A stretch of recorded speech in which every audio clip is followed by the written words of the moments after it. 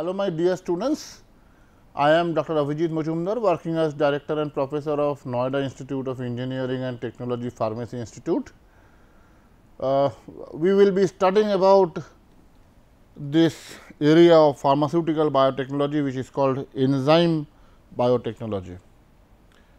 Now, in the previous classes we have discussed about the various applications of biotechnology, how the industries are doing, how our country is doing, and in order to fulfill the mission of Atmanirbhar Bharat, the segment of biotechnology industry has really done a very commendable role.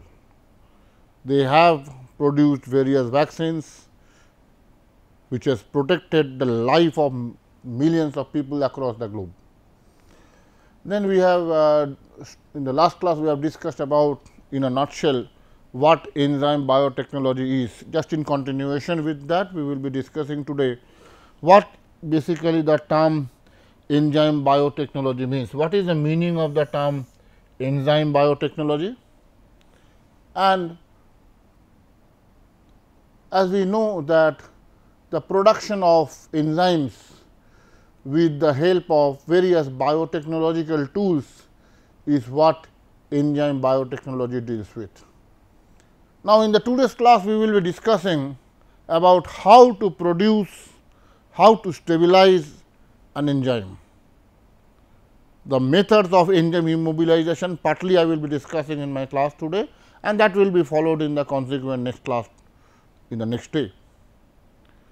Then we will be discussing about what are the various applications of enzyme biotechnology in the recent days and what are the major advancements which has taken place in the recent period.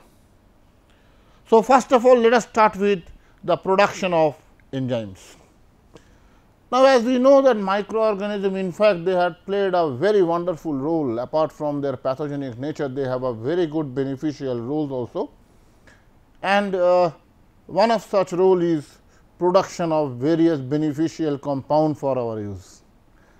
Microorganism really had helped the human mankind by giving us a wide range of compound, whether it is beginning from your antibiotics, whether it is your vitamins, whether it is your enzymes, whether various crops, various foods, various vegetables, they have in fact, they have given a very commendable role. So, whenever we are starting with the production of enzyme, the first and most important step is we have to select which enzyme we need to produce, because depending on the enzymes which we want to generate, we will have to select our microbes. It is not that all microbes can produce all types of enzymes, no. A certain group of microorganisms are successful in producing certain types of enzymes. So, the first and foremost thing is we need to fix up two important factors. One, which enzyme I need to produce, accordingly I will have to decide what microorganism I shall take. Isolated enzymes were first used in detergents in 1914, although their protein nature was not proven till 1926. In fact, the first large scale microbial production started in the year 1960, where most of the enzymes are nowadays produced commercially by two methods. One is the submerged culture, another one is the surface solid state fermentation process. Now, fermentation basically are of two kinds. Let me explain to you first of all. One is submerged fermentation, where we are taking a large fermenter tank with a certain number of accessories. Accessories basically we mean a presence of a rotor or the thing one which rotates. There should be a presence of baffles, so that whenever there is a whirling motion, the entire solid content do not get settled on the wall of the fermenter. If the process is an aerobic one, we need to add a spurger, from where the oxygen needs to be bubbled throughout the media. Now, that depends on whether the process is aerobic or the process is anaerobic. we need to have a motor on the top which will be continuously driving this shaft. The purpose, overall purpose is we need to keep the entire thing in a state of motion. The volume is automatically very large. That is what we are calling as, in a brief nutshell, what submerged fermentation means. Submerged, it means it is immersed in a entire media. There is another process which we call a surface fermentation, where we are taking a shallow tray, where we are putting the media, and then on the surface we are allowing the organism to grow, and then they produce the microbes. So, the major industrial enzymes that are produced are generally recognized as safe. The status microbes are largely biological reactors. Now, these are the various steps which we will be studying today. Selection of suitable enzymes, then there will be a selection of a suitable production strain, then we will be studying about the production methodology, whether we are going for adopting of surface or a submerged fermentation process. After the product has been produced, then methods to increase the production. Sometimes the yield becomes so less that is not commercially viable. So, for that situation what we need to do is we need to have certain mechanism, certain process which we need to, certain modifications which we need to do, so that the yield of the product increases. Moment yield increases, that becomes commercially lucrative for us.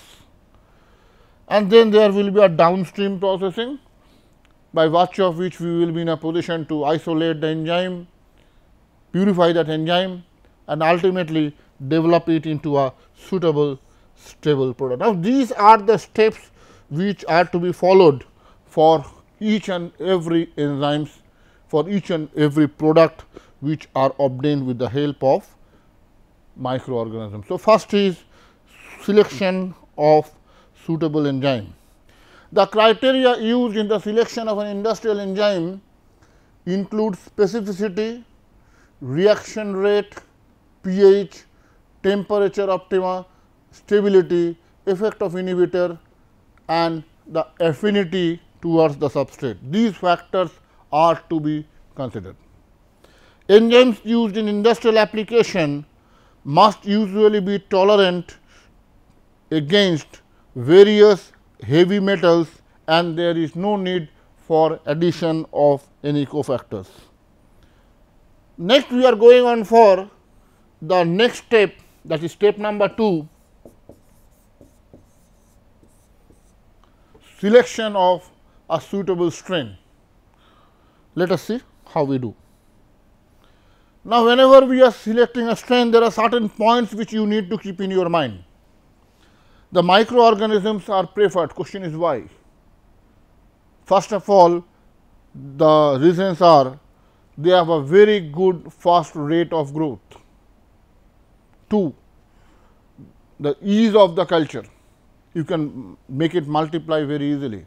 3, cheap in nature, easily available.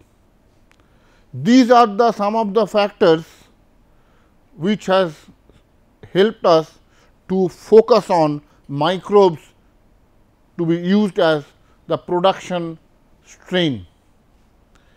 Extracellular enzyme producers are preferred to intracellular producers because the recovery and purification process are much more simpler. Now, enzymes are basically of two kinds, one intracellular, the other one is extracellular.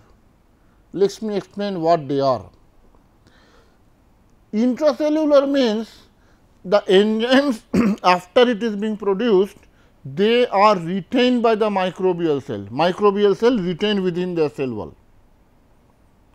On the other hand, extracellular enzymes means after they are produced, the enzymes are liberated by the microorganisms inside the media. So, in intracellular one, they are retained within the microbial cell wall, whereas in case of extracellular one, they are liberated outside in the media. So, my dear students, whenever you are asked to purify, the first question which you need to know is whether the enzyme is intracellular or it is extracellular. If it is intracellular, so automatically whenever you are trying to go for downstream processing, you need to take the microbes, that is after filtration you have to take the residue. You need to take the microbes, you need to process the microbes rather. How? With the help of certain physical agents, with the help of certain chemical agents. Physical agents and chemical agents are used to break the cell wall and extract the enzymes out.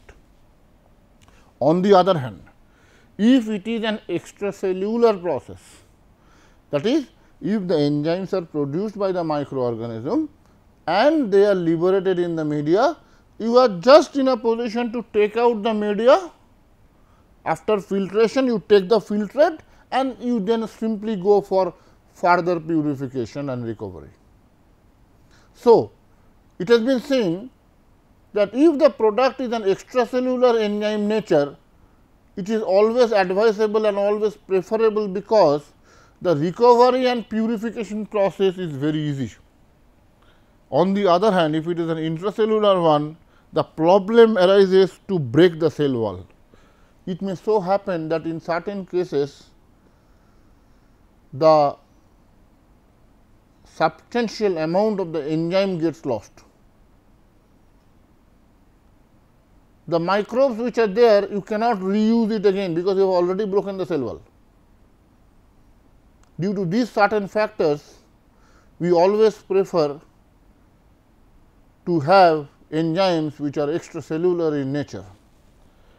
The organism should be able to produce a large amount of desired enzymes within a reasonable time frame. It should be in a position to produce a large number of desirable amount within a very short period of time. And in most of the case, what we do is genetically modified microorganisms are used, because they possess a great range of enzyme with varying properties. What are the varying properties? With improved activities, specificity, safe to handle, and reduced content of various unwanted foreign proteins.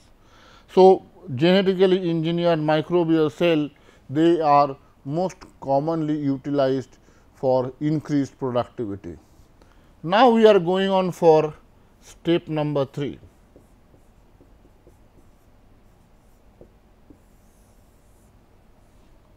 Step number 3 suggests production of the methodologies, that is selection of the fermentation method which you will take, whether you will go for a submerged one or you will go for a surfaced one, that is, or a solid state one.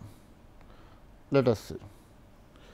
Once the organism has been selected, the next step is you have to develop the production process. Submerged fermentation has been extensively used for industrial production of enzyme nowadays. Why? Because the volume of the media is large. So, automatically you can easily imagine that the amount of enzyme which you will be get at the end of the day, that will be large. On the other hand, but solid state fermentation, it has been seen that they are gaining rapid interest worldwide for production of various primary as well as secondary metabolite. Now, the major task what you have to do is, you have to optimize the fermentation process. Optimization of fermentation process is of very important parameter, which you have to study at this particular junction or at this particular step. What are they? First is choice of media composition. What should be the amount of carbon material present? What should be the proportion of nitrogenous material, isotonic agent? Sometimes the process goes on for days together, and whenever it goes on for days together, if there is a supply of oxygen through the spurger in the fermentation tank, as I have told you, there is a possibility that foams are produced.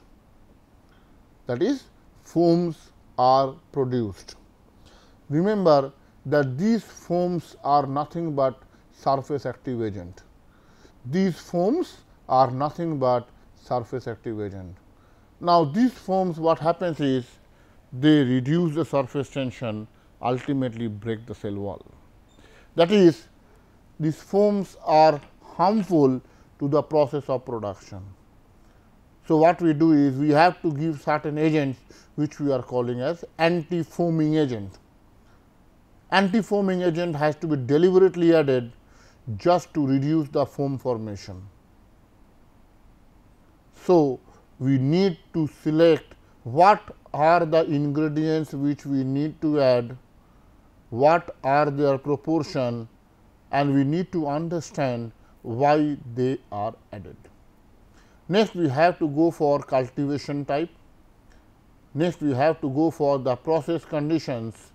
Irrespective of the type of bioprocess, considerable effort and times are need to be spent to accomplish this task. Now, here as I am telling you time and again, optimization of media composition. This is a maximum important factor which you need to decide. What should be the composition of the media on which the microbes will grow and produce the enzyme. Next is solid state fermentation. Let us discuss how it basically works. Now, this submerged fermentation basically, see, you are preparing a media, then you are applying a process of sterilization of the media, and then you are putting it inside. This is the fermentation tank. Now, here it is a motor, this is the motor, and it rotates the agitator or a shaft. The purpose is the entire state should be in a motion. This yellow color particles should be nothing but the media. This is the inoculum or the microorganism. This is the inoculum or the microorganism. Now, this has to be added. So, you need to add both the media sterile and the inoculum, mix it nicely, and now there are some bioprocess control parameters which needs to be checked. There are certain bioprocess control parameters which need to be checked. The large volume industrial enzymes are produced in 50 to 500 meter cube fermenters. The medium of submerged fermentation is liquid which remains in contact with the microorganisms or the inoculum. A supply of oxygen is essential for submerged fermentation, because this oxygen not only supply oxygen, but also creates a sort of a turbulence within the fermentation media. There are 4 main ways of growing the microbes in submerged fermentation. One is batch culture, second one is fed batch culture, perfusion batch culture and continuous culture. In perfusion batch culture, the addition of culture and withdrawal of equal volume of used cell minus the free medium is to be performed. In solid state fermentation, the high cost of the enzyme production by submerged process fermentation makes it uneconomical to use in many enzymes. See, in submerged process we are using a very large volume of media. So, automatically the cost of the process is very high. So, if we want to reduce the cost, if we want to lower the scale of operation, automatically we have to go for solid state fermentation. The high cost of enzyme production by submerged fermentation makes it uneconomical to use many enzymes in several industrial processes. Therefore, to reduce the cost of production, solid state fermentation is a very attractive option, very important process, very important alternative available to you. Now, solid state fermentation possesses several biotechnological advantages. What are they? High fermentation productivity, higher N concentration of the products, lower product stability, lower catabolic repression, cultivation of microorganisms specialized for water insoluble substrate or mixed cultivation of various fungi, and lower demand of sterility due to the lower water content. When the water content is more, the possibility of unwanted microbes growing is more. Therefore, as because the water level or the water quantity is less, so it requires lesser demand for sterility. This is basically how it looks like. We have to select the microbes, there are the media contents or the substrate, enzyme, sugar, this we have to add, and then ultimately it grows to produce a generic fermentation feedstock, and then we have to use. Now, solid state fermentation is defined as a fermentation involving solid in absence of free water, but does not, this term is important, free water, although the substrate must possess moisture to support the growth and metabolism. The free water may be 0, but minimum moisture is necessary, otherwise the organism will not grow, organism will not metabolize, you will not get the metabolic product. So, minimum water content should be there. The required water content in SSF is absorbed by the substrate in a solid matrix and offer more advantages for the growth of microorganisms for the transfer of oxygen. Next, methods for enhancing the production. Once fermentation process is over, the fermenter liquid is subjected to rapid cooling to 5 degrees Celsius in order to reduce the process of deterioration. Separation of microorganism is accomplished either by the process of filtration or by the process of centrifugation of the refrigerated broth, but here you need to adjust the pH suitably, otherwise the enzyme activity may be lost. To obtain a higher purity of enzyme, it is precipitated with acetone, alcohols or inorganic salts. In large scale operations, salts are preferred to solvent because of the hazards for explosion. Scale up purification of end products and biomass estimation are some of the major challenges that have led to the researcher to search for newer solutions. Scale up in solid state fermentation has been a limiting factor, but recently with the advancement of biochemical engineering, a number of bioreactors had been developed which has overcome this particular challenge. Next, we are going to the process of downstream processing. In downstream processing, it again depends on whether the enzymes are basically intracellular or they are extracellular. If it is extracellular, then separation of the cells, if it is intracellular, separation of cells from the media is required either by the process of centrifugation or by microfiltration. Now, see, extracellular means the media, in the media itself the enzymes are there. So, medium we have to take, concentrate the enzyme solutions by nanofiltration, and that will be followed by the process of chromatography. If it is the cells are incorporated, entrapped within the bacterial cell, then we have to take the cells as such, the cells will be taken, here the media will be taken, the cells, then we have to treat the cells either by the help of certain enzymes or either by the help of certain chemicals, or we can take the help of various physical process to break the cell wall and ultimately purify it by the process of centrifugation, and then followed by nanofiltration and purification by chromatography, and finally production of a stable product. 10% of the enzyme could be lost during each purification step, which may lead to lower enzyme recovery. To reduce the cost of the enzyme, increase in enzyme recovery and thereby reduction in the number of purification steps are very important. Chromatography has played a very important role to increase the productivity of the enzymes. Amylase is one of such enzymes which are used nowadays, commonly used for production of sweeteners for food industries. This is a chart which shows the production of amylase with the help of a microbial strain, either by submerged process or by the solid state fermentation process. Bacillus lichenoformis is the organism which is commonly used. Next, we are going for production of amylase. These are the optimum media composition.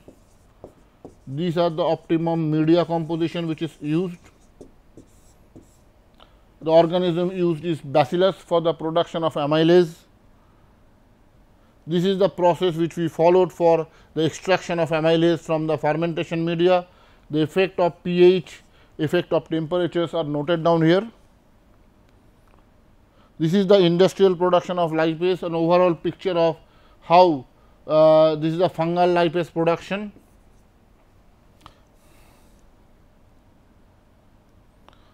This is the process by which we are producing lipase in a pharmaceutical industry. Next, we are coming to protease, another very important application for the enzyme biotechnology. This is the industrial production of protease.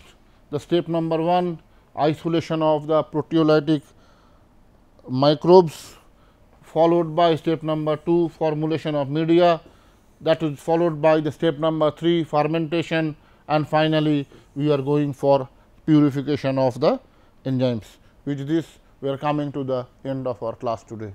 Thank you very much for your hearing.